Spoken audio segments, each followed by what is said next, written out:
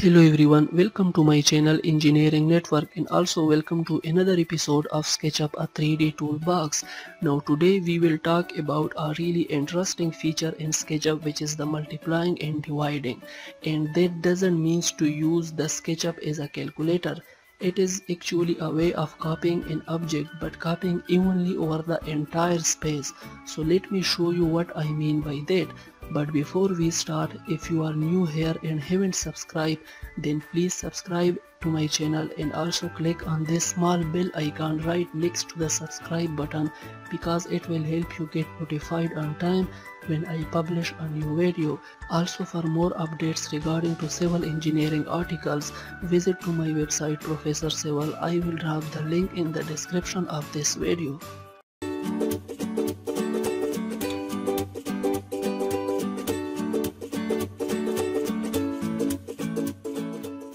So this is what I have in my project for this particular episode. As you can see, it is just a very simple slab, and I will call it the floor actually. It is 6 feet wide and 16 feet long, and this is where we are going to model some railing on it. We are actually make railing on one side of this slab. Now the reason that we are going to do railing is because with the railing we need to have some poles, small poles sticking out of the side right here, and you need a lot of them. So typically railing would have those poles space maybe every 6 or 9 inches or something like that. So over 16 feet you are gonna have a lot of those. Now I will show you the typical way to do it. The first thing you need to do, regardless of whether you do it manually or use the divide and multiply feature, you just need to model whatever it is going to make copies of. So I will just use the rectangle tool here, and I want to point it here that my floor is grouped. It is very important because I want to be able to move the post that I will do on top of this independently of the floor. And if the floor is grouped, then it's not gonna stick as usual. So I can just use the rectangle tool, and I am gonna draw 2-inch square. So I will just type 2, 2 and hit enter, and now it will give me 2-inch square. And then I will use the push pull tool and pull it maybe, let's say, 3 feet. So type 3 apostrophe sign for feet and enter, and now I have got a 3 feet tall 2-inch square rod sticking right above the floor. Now typically what would you do is you would select this and then use move tool, hit M for the move tool, and also hit the control key to make it the copy tool. So I will select it and drag this out 9 inches like that. So there we have the beginning of the railing, but you can see that this is going to take a while, and this is only 16 feet. Some railings are going to be much longer than that, and this is going to get really annoying and really old school very quickly. So I'm gonna show you how the multiply and divide tool helps you with this, and they are very similar in the way they work and what they do, but depending on where you are doing the railing or something else, you want to pick which one is best for you. So the first step is of course to model the object you want to duplicate. So the next is, this is optional, but I really like to group my objects first. So select this by triple clicking on it, and then right click and select make group.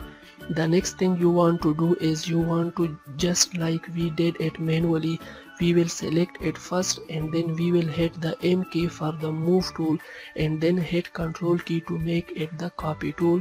And now I am gonna grab it by this corner right here, hit the right arrow key to lock it to the red axis so that I can move my cursor anywhere I want to, but it stays right on the red axis. So type 9 and enter. Now this is where the difference is. Do not deselect the copy that you made. Do not do anything else, because this is the only time that the multiply and divide tool really works. Otherwise you will redo your copy. So don't deselect, don't do anything. And the next step is, actually there is no tool for this. There is no menu bar command. It's all done with the keyboard. It's almost kind of hidden feature actually, but it works really well. So to multiply, you type on your keyboard either the X key on your number pad, or in simple words you can use the star key.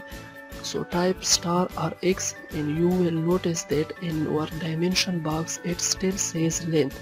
So now we are in a multiply mode, and the next thing to do is, let's say how many copies of this thing you want.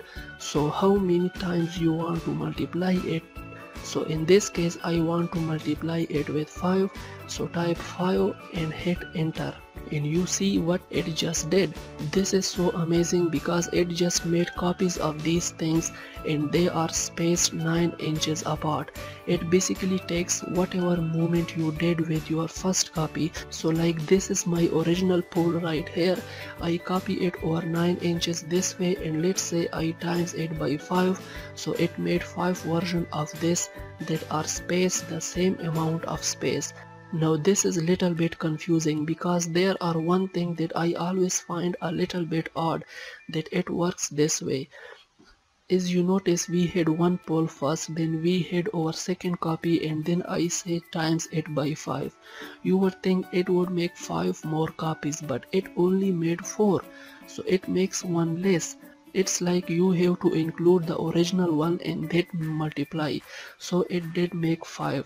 It kept the original one and then it added 4 more to make it 5. So you have to think about that. Let's say you think, okay, well I need 3 more here. So just type in times 4 and it will give you 3 more. Okay, so that's little bit confusing. Now in this case, of course, I don't have enough these poles to make it all the way down here. Now you might think you got to redo it, you got to make another copy. Well, that's not the case. As long as I don't do anything else, I don't switch tool, I don't select anything else, I just finish my multiply and still it's waiting for the multiply tool. So let's say I want it one more of these, so instead of 5 I can just type in times 6 and hit enter and it gives me one more. So it doesn't keep multiplying, saying like 6 did not keep me 6 more copies but added one more. So in this case I can just keep going. So I will type times 12 and hit enter, but we are gonna need more than 12 to times 20. So type 20 and hit enter, and looks like we just need one more. So type times 21 and hit enter. Perfect, look at that. This is amazing, and really it only takes seconds to do this, and before that it takes several minutes to make of these copies. And then the next thing to do is of course to add the railing on top, and for that I am actually going to grab my floor using the move tool. So hit the M key and then hit Control key to make it the copy tool. Then click on the floor, lock it to the blue axis, grab it upward and place it right on top of those, just like this. After that I will just double click here to edit the group, and then I will use the push pull tool to push it back, just like this. And now I have a very simple railing. So that is the way you multiply things, and you can see it works really well. But there is also divide feature as well, and I will show you that next. So I show you how to multiply feature, but there is also the divide feature, which is very cool, and actually I use that so much. So I just go and select these things and delete them. So if I know exactly how apart I want my objects from one another, like I know I want these posts exactly 9 inches apart, so I will duplicate that until I will get to the other end over there. That's a good place where you can use the multiply tool. But if you don't know how apart you want your objects away from each other, you only know how many of them you want, then the divide tool is the tool for you. So what I do for that is same thing as we did in the multiply tool, where your model, whatever it is you want to divide, group it, and the next thing is to select it. Switch to the move tool, hit the Control key to make it the copy tool and copy it. But instead of moving it just 9 inches down, you move it down to the other end. So take it is like this is the starting point and this is the end point. So this is your starting point where your railing is going to start, and this is the end point where the railing will end. So you put it right here. Now again, just like the multiply tool, You need to make sure you don't do anything else. Don't deselect, don't switch tool, don't do anything.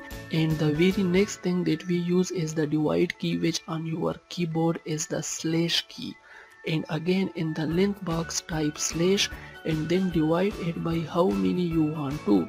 So for example, if I would say let's try 15, so type 15 and hit enter, and look at that, it divides the space between your starting point and end point perfectly.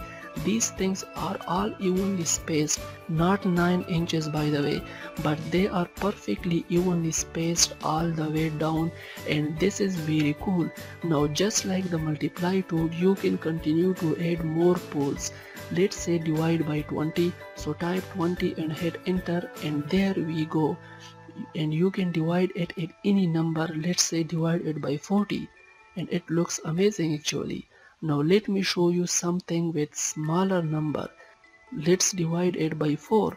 So you notice that just like in the multiply tool, it doesn't give us 4 of these poles between the starting point and end point. It gives us 3 poles because it counts the pole at the end point in the divide. So if I divide it by 1, nothing happens. If I divide it by 2, I will get 1 in the center. So that's the way that it works. So let's say I want it by 18, so type 18 and hit enter, and that looks pretty nice. And then I will just do the same thing that I did last time. Make a copy of the floor, so switch to the move tool, hit the control key, switch to the blue axis and grab the floor upward and place it right on top of the pole. After that, double click on the top floor to edit the group. Use the push pull tool and push it back just like this. And we are done. Now this is such a time saver.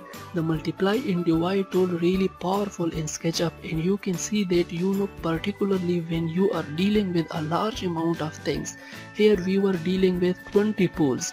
But imagine if you have 100 of them and you don't know how to use this multiply and divide feature, then I am pretty sure you will give up before you finish your model. So this is enough for today guys. If you like this episode of SketchUp, then please click on the like button.